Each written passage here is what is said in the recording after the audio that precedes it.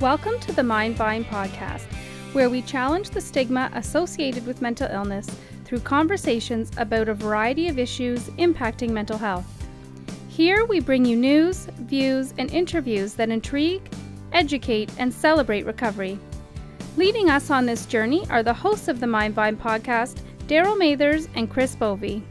Welcome to the Mind Vine podcast. My name is Darryl Mathers. I'm with my co-host as usual, Chris Bovie. Chris, how are you? Good. How you doing, Darryl? Well, same, right? As the last 14 months of doing the podcast, but I think this is kind of like unique in a way, as opposed to last year. At this time, we were in the midst of the pandemic and trying to figure out all the physical health challenges that were going to be in front of us and social as we approached Mental Health Week. And this year, this podcast, we're going to exclusively talk about Mental Health Week or mental health issues related to Mental Health Week. And I think there will be more of a focus this year on actual mental health and maybe the impact of the pandemic and all the different challenges that we faced over the last year. Yeah, and I think this is a topic probably you and I are glad to kind of have a chance as dads, and dealing with the challenges of mental health in adolescents and all, and young people, and the challenges that we're kind of trying to navigate and learn on the fly. So excited about today's topic. Yeah, so perfect segue. So we're gonna talk to Dr. Nadia, who I'm going to bring in right now. Welcome. Hi. Hi. Thanks for joining us. My pleasure. My pleasure. Obviously, you work with our adolescent program. You're a psychologist on Ontario Shores, and I think, as Chris alluded to, as parents, this is kind of a timely topic. We're going to talk youth mental health, for the duration of the podcast. And I know, as a parent, there's lots of times, or even with my own health and mental health, I think I wish I could talk to a psychologist about this. And so that's what we're gonna do today. And maybe we can just start, in what you see at the hospital in your private practice and your different professional experience. Like, what are some of the challenges, facing young people in terms of their mental health today? I think that, I don't think I've ever felt so busy. Like in terms of the mental health piece, I would say with the adolescents specifically, a lot of their world just changed very quickly last March. Schools closed, they were out of their extracurricular activities. They weren't able to see friends. They weren't able to see family.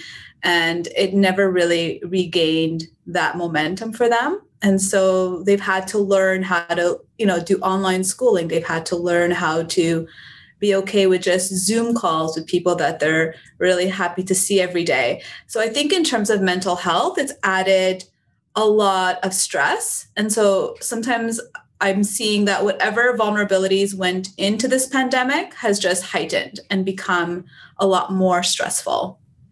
I was thinking a little bit, before today, remember you and I going to Whitby Shores School and how I remember that. Yeah. And it was funny because the topic was about, should kids be on their devices and their mental health, and some parents, I don't let them have a laptop or a computer. And here we are now where that's the norm of every day. So I'm just wondering, on the flip side, now kids are on their devices almost all the time and not having the social. So I'm curious your perspective on how we find balance and ensure that they have healthy habits when it comes to online, which is taking up so much of their day.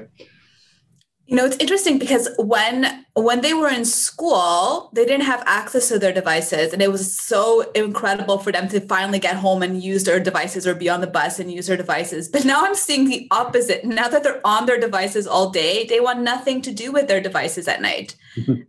So it's almost like a flip. And a lot of adolescents that I talk to find it really hard because it's like how they now are expected to not only do schoolwork, but maintain relationships, right? Like maintain their peers' relationships, maintain family relationships. And so it's become something that is less appealing overall, which in some ways is good, but it adds a bit of stress on those relationships. Like when we think about mood and anxiety, social anxiety is higher because now you're not as comfortable interacting with people every day. Now you're doing it online, right? And now mood is also a big challenge because you're feeling more isolated. And especially during the winter months, there was a huge wave of, I was seeing a lot of adolescents just struggling to find connection. So I think in terms of creating that healthy balance, it's looking at a bit of that dialectical behavioral model I talk about quite a bit with the teens here, even that radical acceptance. So for right now, we're not going to make rules about what this can look like even in a week from now, but day to day, what do you have control of? How can you support yourself in the ways that are safe? Does that mean that you go for walks? Does that mean that you spend more time with mom and dad outdoors? Does it mean that maybe there is ways of creating a bit of social distancing where you can still see some of the people that are important to you? It depends on where we are in terms of the waves and where we are in terms of the guidelines, but it's looking at how to gain some control every day. It's a very present focused approach and a very much more of a behavioral approach, I would say.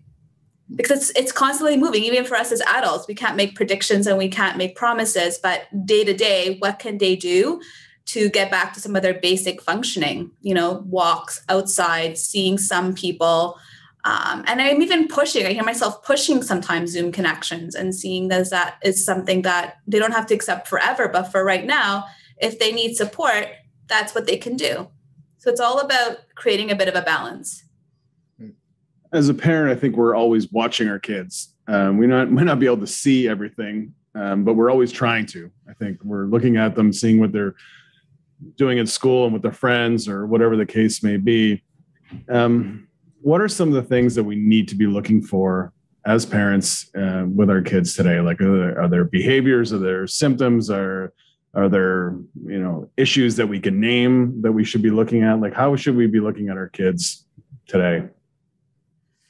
I think that some of the things that come up in terms of the academic piece, or even just because of how school has dramatically changed, where there's no in-person learning or very little in-person learning, and there's also very little extracurricular activities. What I'm noticing is a bit of a decrease sometimes in motivation or drive to do the work. Like I'm seeing a bit of that, even if they're not struggling with mood, there's a bit of that, I don't know, it just feels like every day feels the same type of effect. So it's looking at how to, develop a daily routine, how to help them develop some type of schedule that gets them up close enough to when their school date starts or close enough to what they would be doing in school to maintain a bit of regularity. Like I really think about wake up times. I think about intake in terms of food and just making sure that they're keeping their bodies healthy, but also keeping a close eye on what they're doing online. Like, are they Zoom tuning into their classes? Is the work getting done? Because I think I'm seeing a little bit of that, procrastination or pile up and not feeling that motivation. Like, what's the point? I have all this time. No one's going to care if I'm online or not. So there's less of that in-person accountability. So sometimes I encourage parents to make it so that they have a bit of eyes on in terms of just how the day is rolling out, if they can. Yeah, I mean, those are good points. I know, sort of more normal routine than they used to have in school. Like sometimes the kids will be like staying in their pajamas or not doing the things, and it becomes sort of a repetitive. I was wondering, as far as you talked a little bit about, the growth of young people. Like I always feel like school is not just about academics. It's the time where you learn how to interact with people, as you mentioned. It's, there's so many special moments that kids are losing out on, whether it's their graduations or things or proms and such. I'm wondering about the whole totality, so the total picture, and the concern of not having those things that are great importance in one's life not available to them. Yeah, that's something that I'm hearing a lot about as well. Like, some of the earlier, like last summer, there were some of my clients in the community that missed out on prom, right? Or even clients in the hospital that weren't able, like in our hospital, we used to have, community passes. So if you had a big event that you were a part of, you could go. And now even here, we're noticing that we can't let kids leave, right? So they're not able to be in the community. They're not able to transition home in any way that feels normal or more natural. So I think that sometimes, with one of my clients, even in hospital, I encourage mom and dad to think about, when the pandemic lifts or when it's safe again, how do we recreate that moment? It may not be exactly the same, but let's really try to hit those milestones. If it was a prom that they missed, how do we recreate maybe a backyard experience when it's safe? Bring her to get her dressed, get her excited, do the hair and makeup that you would have done that day, and kind of redo it. Like I'm really encouraging parents to kind of pay attention to where the milestones are and what was coming up for them, and seeing if there are ways of doing it, even if it's outside of the time frame and not exactly in the same way. But we want to validate and encourage that work towards still. Like, even though they can't graduate and have a big party, it's important that they graduate because they'll get something after. Right. Like a little bit of that reinforcement piece coming in. But it's challenging. It's super challenging. I worry about the physical health, but I also worry about the mental health. And a lot of people are just struggling day to day with knowing how to feel normal. Yeah. And as we try to help young people, I mean, adults are struggling too, with maybe not the same type of milestones that they're missing out on, but obviously like their life has been thrown upside down too. And we're all just kind of trying to get through this in the best way we can. I wonder, you talk about like generations, right? Like how evolution of relationships over time, and obviously how my grandparents raised their kids, a lot different than how my parents raised their kids, and so on. And for some people, we didn't grow up talking about different emotions and how we felt about missing certain things, or being able to articulate, having those conversations. And so I wonder if you have any advice for parents who might be trying to engage with their young person, whether they're a preteen or a teenager or whatever the case may be, that may not come from a place where it's easy to have those conversations. Like what can they do to kind of get the ball rolling? Well, I think one of the first things I think about, and when I've had conversations with parents, is just also be mindful of your own mental health. Like, just be mindful that you're taking care of you in this process. I know a lot of parents that are working from home are also working with their kids working from home, and your day has also been has also changed. And so just being mindful that, kids can pick up on things that are changing for you too. And like, you might feel as a parent, maybe a little less patient, maybe you're feeling a bit more anxious, like just being mindful of how you're experiencing some of these changes.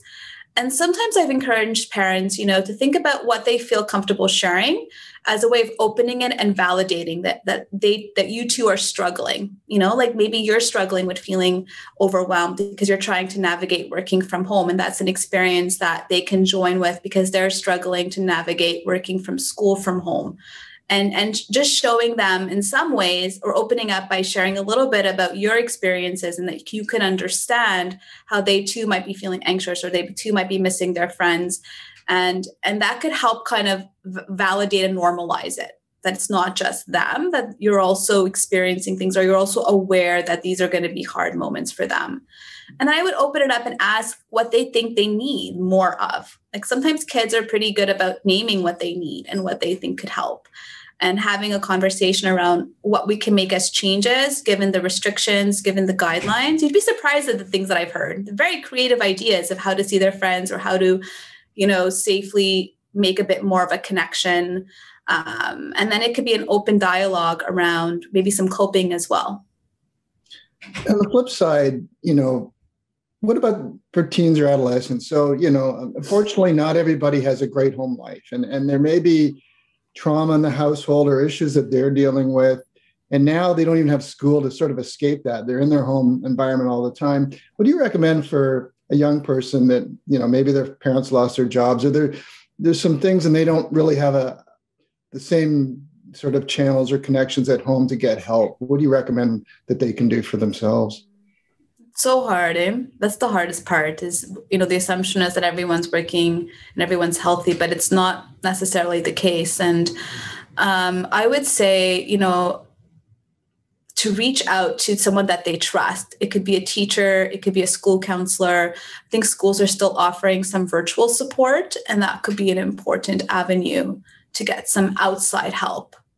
Because if mom and dad are not able to provide it, then, a school counselor, a trusted teacher, a trusted mentor could be helpful in at least connecting a teen with someone outside of their home for a more supportive a more supportive approach. Absolutely. But teachers, mentors, coaches, someone that they trust, that they could spend some time and just talk a little bit about maybe what a need is coming up for them is.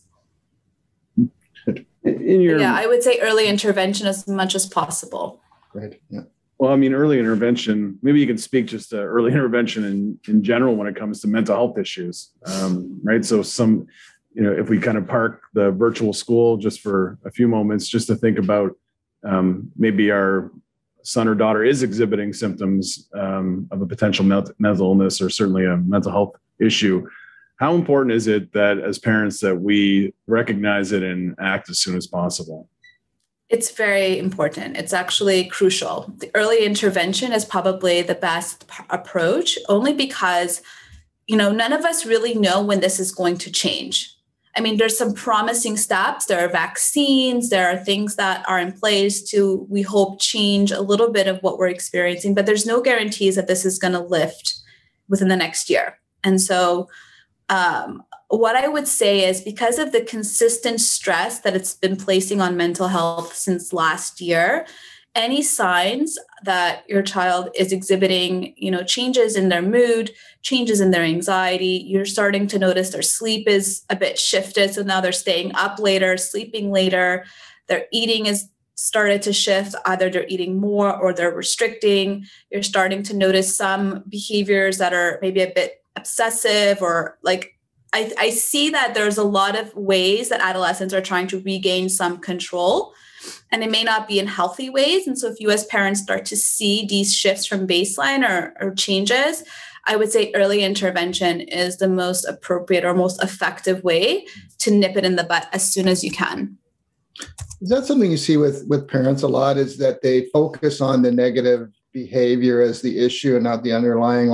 Is that normal for parents to look and say, whether you catch them with edibles or they're drinking or they have some destructive behaviors, and you focus on the behavior and not take the time to understand what's under the surface or why they're using that as a coping strategy? Is that a common thing among parents? It really is. Yeah. I think parents look at the behaviors sometimes, and sometimes the behaviors are really upsetting or scary. And so you focus on that piece. And as parents, that's normal. I don't think parents are trained in mental health. They're not necessarily trained to understand there's even an underlying part to that. But if you start to notice these behaviors, then it's about looking at connecting with someone who can help your child or adolescent get to the underlying pieces. So for instance, even if clients I've worked with in the past haven't had a history of eating disorders or haven't had any problems with eating, I'm starting to notice that they're coming up. Maybe there were some vulnerabilities in the past, but now that everything has changed for them and they can't exercise and they can't be active or they can't do the things that make them feel good in their bodies, they start to change how they're eating. It might be very slow. It might be very gradual, but it can become a thing very quickly. So early intervention, I love the emails I get with, I'm not concerned yet, but ... Yeah. I'm like, perfect. That's the perfect timing. As a mom and dad, you have that instinct and it's good to just check it. And then a professional can tell you. Is there, I think back to my own, often we always think back to our own experiences, especially when we're talking about our children and balancing that with, the education and what we know about the world today. But I think about, some of maybe the issues that friends had when I was growing up, and how I was not equipped to handle any of those really tough conversations. If somebody was struggling, or if somebody was destructive behavior, or if I was the one doing that, and we weren't equipped to have those real tough conversations. And I wonder, in today's world, is there, for a teen or for a young person, is there a role for their friends to play in terms of these conversations and identifying behaviors? In the past, I would have said peer support, validating, important, and it still is, but I just worry about that a little bit more now, because I think that a lot more, because this is a common stressor that everyone's experiencing. It's something that unites us all, adults, adolescents, babies, children, doesn't matter. I would I would be cautious around friends doing too much of that support because they're also in need of support. It's not a stressor. It's not something that they're not experiencing as well. So what I'm very mindful and what I hear myself sometimes telling my adolescent clients is we have to be very careful because emotions can accumulate, even if they're not yours, even if they're not about the same thing. But if you're feeling unwell and then you're hearing a lot of other friends feeling unwell and you don't know what to do with those feelings, then it becomes added to how you feel. It adds on to how you might be experiencing your anxiety, your sadness, your hopelessness. So I think I would encourage peers to still, of course, if they're hearing something that's concerning to them, I would encourage them to go to mom and dad and kind of share what their concerns are or share that their friend might be in need of help. But I would very much not recommend that adolescents get in the role of helping each other through this in terms of a mental health perspective. I mean, if they have like little things like their boyfriend did this or their girlfriend did that and they're frustrated, like the common adolescent like quirks. But when it comes to the heavier pieces, I'm just very mindful of that additive effect of emotions that we as adults have a better way of channeling, but as adolescents, it's a bit of a learned skill. I don't know if that makes sense. Yeah, no, for sure it does. Yeah.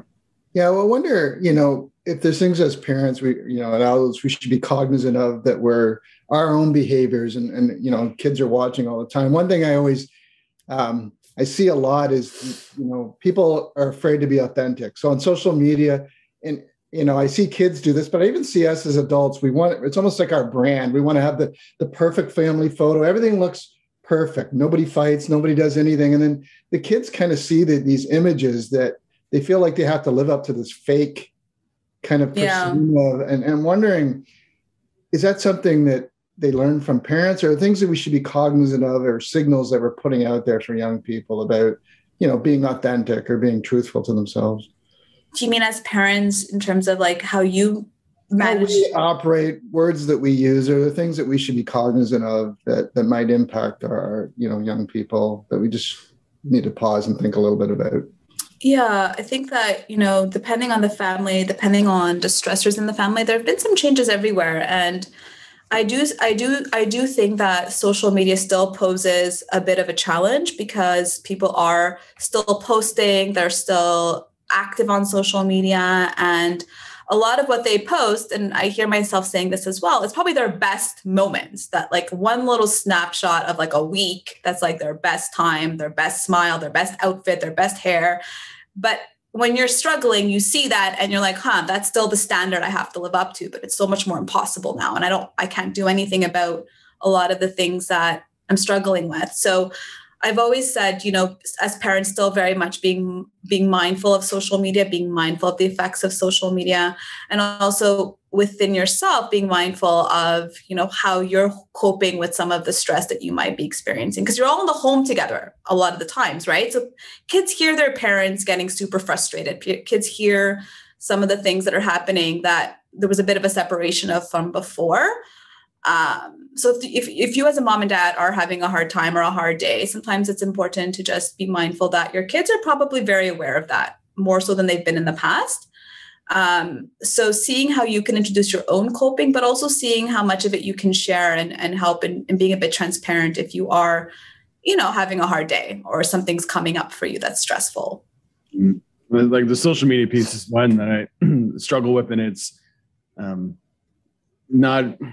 I guess it's unique to the child in our case. Anyways, we have a daughter who's really into social media. She wants every social media account that is out there, right? She wants it now. She wants to post all the time. And I would say my wife and I, we have differing views on it, right? I think my wife could take or leave social media. I use it for work, and I get some personal enjoyment out of using it as well. Like there's some value in it for me. And, but I also, I guess I struggle with, I get that she's vulnerable on social media, but she also has to learn how to use it responsibly moving forward if she's kind of the personality that would see value in it. I guess it's just a struggle. I guess I don't think I'm alone either, because I see some of her friends that have accounts and some that don't. So it's like, it's a real tug of war sometimes with like, we may not like how the world is, but yes, we kind of have to relent a little bit because that is the way the world is. And they have to learn to use some of these things responsibly. I don't know if that is something that people struggle with, but like in our own home, it's a conversation we have on a regular basis. Yeah, absolutely. Especially now that they're home with their phones right beside their computers and they're doing schoolwork and they're getting texts or they're getting messages or they're on their Instagram. Like right now, it's just a part of their world because it is virtual and they are at home and they have access to everything. Yeah. So there's no necessary break. But I don't think anything is a problem unless it starts to become a problem. Meaning like if you start to notice changes or you start to notice the impact, and then maybe it's more of a course of action. But some adolescents use social media and it doesn't impact them or doesn't impact them as much as other adolescents. So it really also depends on what they're affected by. You know, Go ahead. Sorry. And like on the other side, like some adolescents that have struggled with school or school bullying or school experiences that have been hard, you know, I also want to point out that some are actually doing better with the work from home because now they're not feeling as unwelcomed by their peers, or if there are things that have been happening in the school setting that have been stressful, this has also provided them with a bit of a reset. So it doesn't necessarily have to be a bad thing. It just really depends on how they're experiencing it. Mm-hmm. So it's an individual approach too. Yeah. There's no shortage of challenges raising kids. There's no shortage of challenges. There's no shortages of challenges. Yeah. If you want to hang back, Darryl, you can explain TikTok to me later when we're done. Well, TikTok is constantly in the vocabulary of my 9-year-old. Like she just wants TikTok all the time. And other things as well. And it's like, it is, I mean, it seems like a small thing, but to your point earlier, you see the cherry picking of our lives. And I know I've talked to patients before who say that social media has actually, like, they had issues maybe with anxiety and depression before, but like social media, when they had a child, for example, really did some damage to them because they saw these people that were so happy to be parents and like going to the parks and like all this other stuff. And like, they didn't feel that way in the early days of their, of their role as a parent. So I'm mindful of those things too, but it's, it's a mess. Like it's something that we have to navigate, but it's not easy. No, definitely not. But is there anything, maybe my last question would be, is there anything that maybe you're seeing or something that you've seen in the past, like any like advice or like maybe generally you give to parents, when it comes to youth mental health that we haven't covered?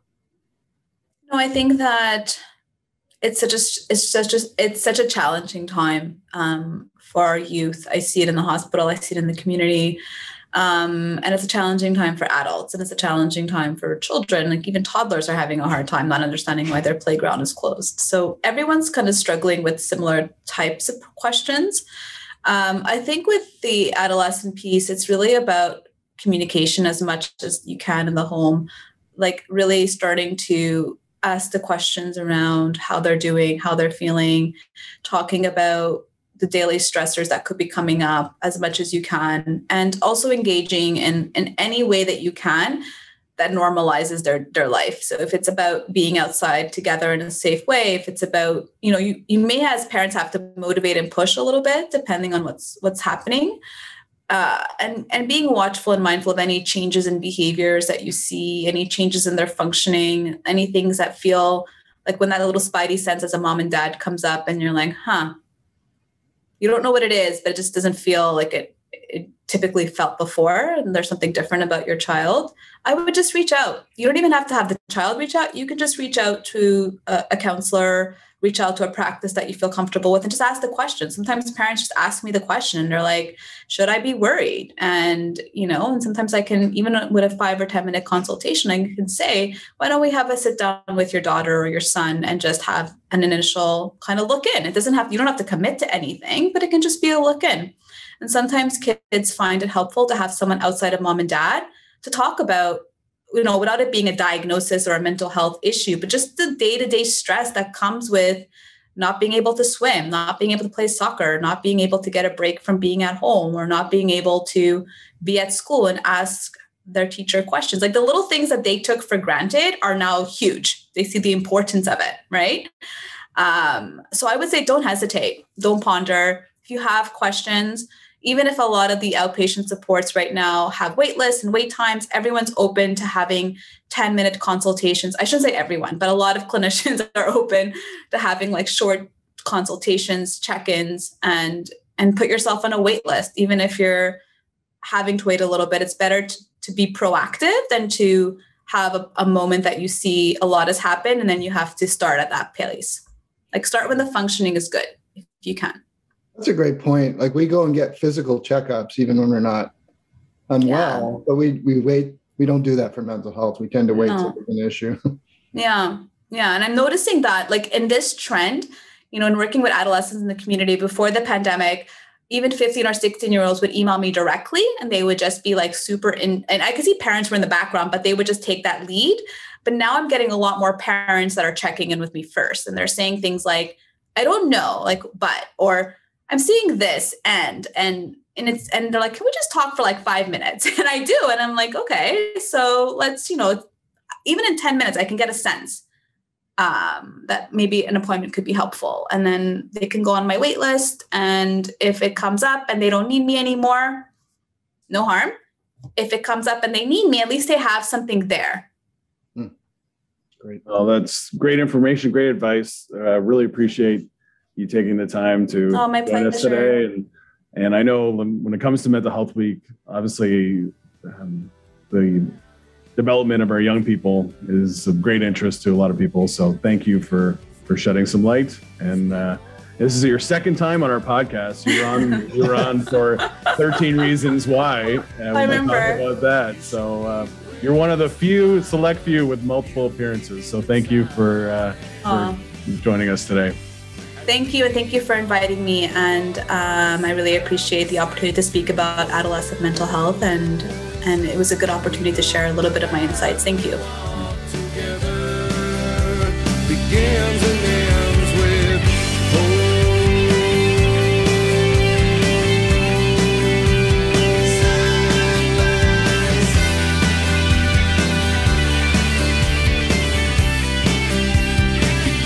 and ends with